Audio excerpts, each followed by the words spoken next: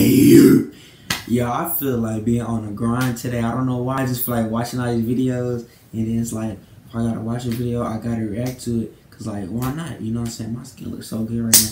But anyways, y'all, we finna be doing this. We finna be doing this. What's it called? Why you should never visit the dark web, man. You know what I'm saying? 3, 2, 1. Yeah, y'all. The dark web.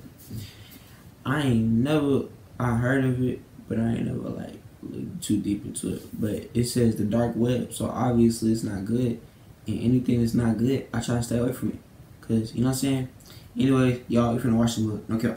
To the internet, safe, secure, convenient, and accessible. The internet is a hub of creativity and wonder, a place where adults can vote to name Royal Navy vessels Voty McBoatface, and grown men can furiously debate pony-based children's television shows. Pretty much all of the world's most popular websites like Facebook, Twitter, and yes, even YouTube, are located on what is known as the surface web, aka sites that are accessible through search engines such as Google, Yahoo, or even Bing.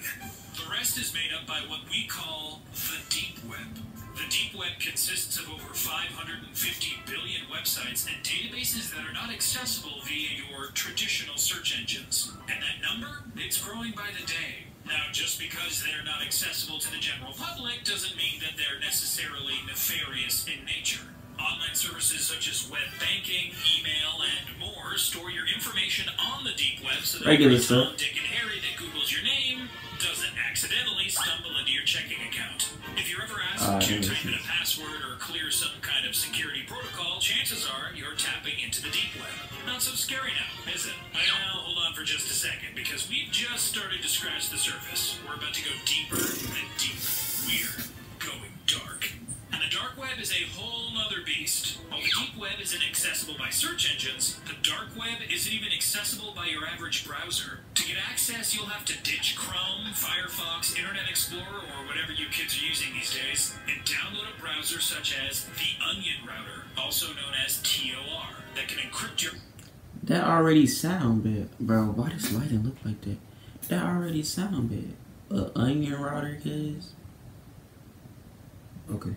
Your online activities and allow you to browse the web anonymously, which is something you might want to do when visiting the most dangerous websites in the world. There are some that believe that reports of the dark web are overblown, that the mysterious nature of it causes people to invent and spread urban legends about it. Some, such as Tor founder Roger Dingledine, believe that the dark web actually only consists of a handful of web pages, and is so insignificant that it can be discounted. However, research shows that this is not the case. As of 2016, over 55% of the dark web was used for illegal activities such as hacking, arms dealing, and a sale of illicit substances, and that number has likely only gone up since then.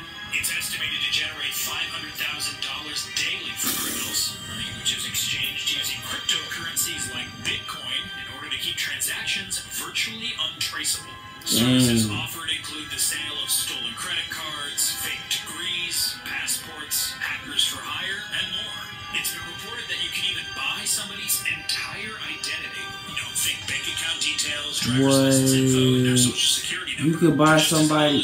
I can buy you off of her. Somebody could buy me off of here, bro, for $1,200. No. The anonymous and untraceable nature of the dark web can be a double-edged sword for its users, though, as the domain is full of scams, malware, and viruses. And who are you going to complain to if that stolen credit card doesn't work? The police? Please. If that wasn't spooky enough for you, there are even reports of occult activities such as spirit selling by voodoo practitioners. If you want to get really spooky, there are even rumors of a deeper, darker web known as the Mariana Web. You know, like Mariana's Trench, where a whole nother level of illicit, occult, and supernatural activities go down. Evidence that it actually exists is extremely sparse, but, of course, evidence of something like that would be, wouldn't it? So there you have it. The surface web, the deep web, and the dark web in all their glory. While there's nothing illegal about venturing into the dark web, we highly recommend you avoid it, because one wrong click could ruin your life. Y'all, why does... Ooh, anyways. Anyways, y'all, I'm a... Dang, y'all do not go in the dark web, bro. That's so dead. Like, that's out the picture. If you do that, you don't know what can happen. You can't go to the police about it. They're gonna arrest you. Let's be realistic. But anyways, y'all, stay safe out there. And stay safe out there. That's all I gotta say. Don't search on nothing stupid. I'm gonna catch you on the next one. Oh, we got drip. Hold on, wait a minute. It is back into hold on. Wait. Hey, TJ.